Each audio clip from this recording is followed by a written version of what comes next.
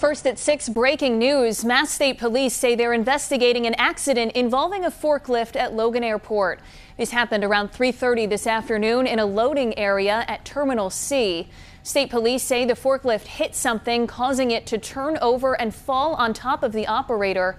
He was taken to Boston Medical Center with what State Police say are life-threatening injuries. State Police tell us the victim works for a subcontractor of JetBlue.